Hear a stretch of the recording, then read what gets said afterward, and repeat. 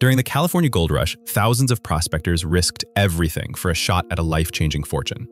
Most of them went home with nothing but dust in their pockets. But a handful of people became fantastically wealthy, and they never once panned for gold. They were the ones selling the picks, the shovels, the denim jeans, and the wagons. They understood a simple truth. In a gold rush, the most reliable way to make a fortune isn't to dig for gold. It's to sell the tools everyone else needs.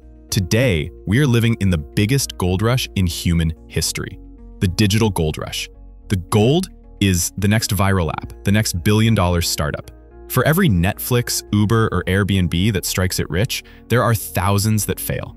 But just like in the 1840s, the real enduring power often belongs to the companies you've probably never heard of, the ones selling the digital picks and shovels. These companies form a hidden empire, an invisible infrastructure holding up our entire digital world. And to understand how this empire was built, we have to start with the very ground everything is built on, the cloud. Not long ago, if you wanted to launch a website or an app, you had to do something that sounds crazy today. You had to buy physical computers called servers. You'd store them in a special air-conditioned room, manage all the wiring, replace parts when they broke, and pray you bought enough to handle your traffic, but not so many that you wasted a ton of money. It was like having to build your own personal power plant just to turn on a light bulb. Then, Amazon had a brilliant idea. They had already built a colossal network of servers to run their own e-commerce site. What if they rented out access to all that computing power? This was the birth of Amazon Web Services, or AWS. Suddenly, instead of buying your own expensive servers, you could rent a slice of Amazon's, paying only for what you used. This changed everything. It was the ultimate shovel. It meant a couple of developers in a garage could access the same world-class computing power as a massive corporation, allowing them to build and scale their ideas almost infinitely. When you watch a movie on Netflix, you're not connecting to a Netflix server. You're connecting to thousands of servers Netflix rents from Amazon. They own the movies, but Amazon owns the digital land the theater is built on. But having a plot of digital land is useless without a blueprint and a factory to build on it. And that brings us to the next layer of this hidden empire, the automated assembly line for code. Software is built from code, which is really just a giant set of instructions. When you have more than one developer working on a project, things get chaotic fast. How do you keep track of who changed what? What if two people change the same piece of code at the same time? For years, this was a messy, manual process that led to countless errors. Then came Git, a brilliant invention that acts like a time machine for code. And on top of that, a company called GitHub built a platform that became the global hub for software development. Think of GitHub as the ultimate blueprint vault. It's a place where millions of developers store their code, collaborate on projects, and track every single change ever made. It's so fundamental that nearly every piece of software you use today, from the operating system on your phone to the app you use to order coffee, has its blueprints stored on GitHub. But storing the blueprints is only half the battle. You still have to build the product. This is where another set of tools, known as a CI/CD pipeline, comes in. This is the automated assembly line. As soon as a developer saves their new code to GitHub, this pipeline automatically grabs it, builds it, runs it through a gauntlet of thousands of quality control tests, and if everything passes, it can deploy the new version to the world. All in a matter of minutes, with no humans involved.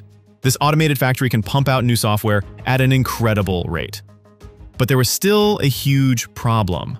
How do you ship this software so it works perfectly, anywhere in the world, on any computer? The solution was found in, of all places, global shipping. For decades, one of the biggest headaches in software was the "it works on my machine" problem. A developer would build an app on their laptop and it would work perfectly. But when they sent it to someone else or tried to run it on a production server, it would crash and burn. This happened because the app depended on very specific versions of other software on that original machine. Moving it was like trying to move a fragile sandcastle by scooping it up with your hands. Then, in the 1950s, the physical world solved this problem with the invention of the standardized shipping container.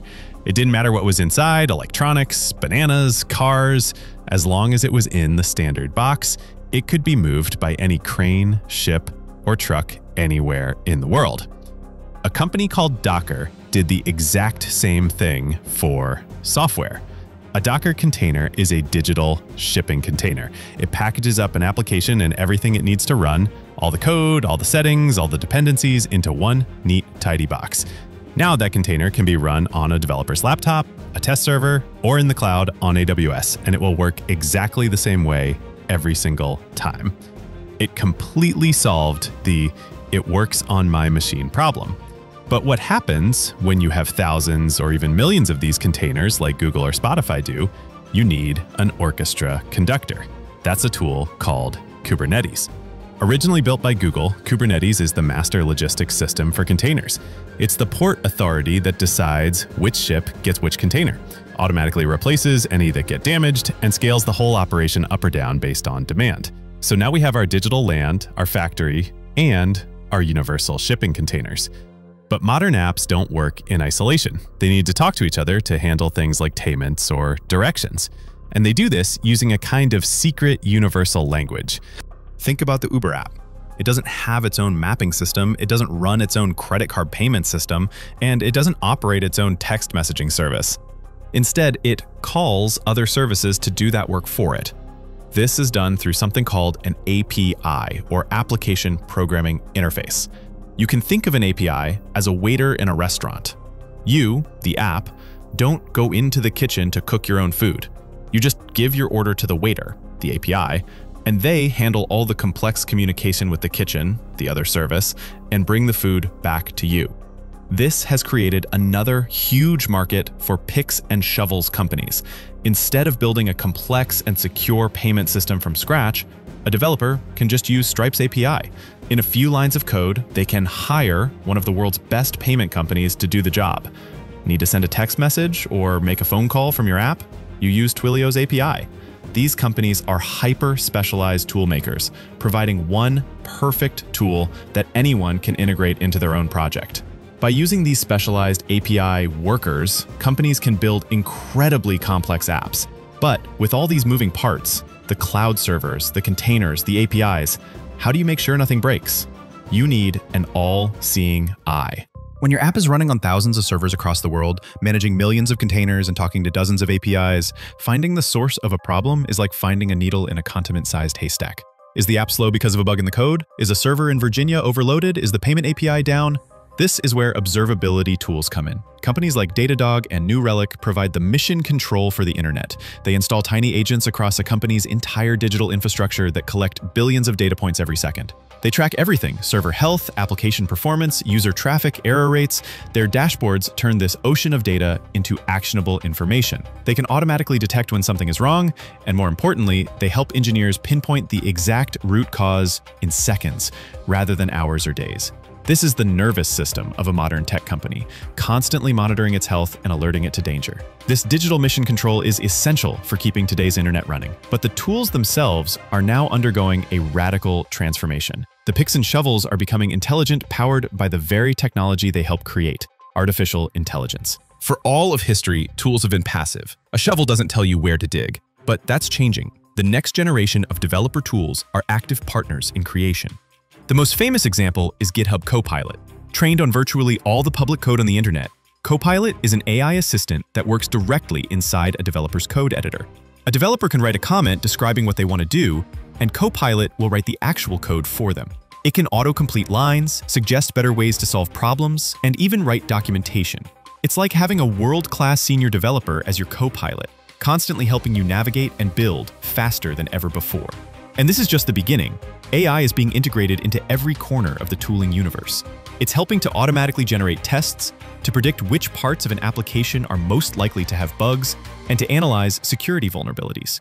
The tools aren't just helping us build software anymore. They are starting to help us think about how we build software. The shovels are beginning to point to where the gold is buried. The digital world can feel magical. With a tap, a car appears. With a click, a movie starts. But it's not magic. It's a colossal, intricate machine built on layers and layers of foundational technology. It's an ecosystem of picks, shovels, factories, and shipping containers, operated by millions of developers around the world. While we celebrate the prospectors who find the next vein of digital gold, the true, enduring architecture of our age is being built by the toolmakers.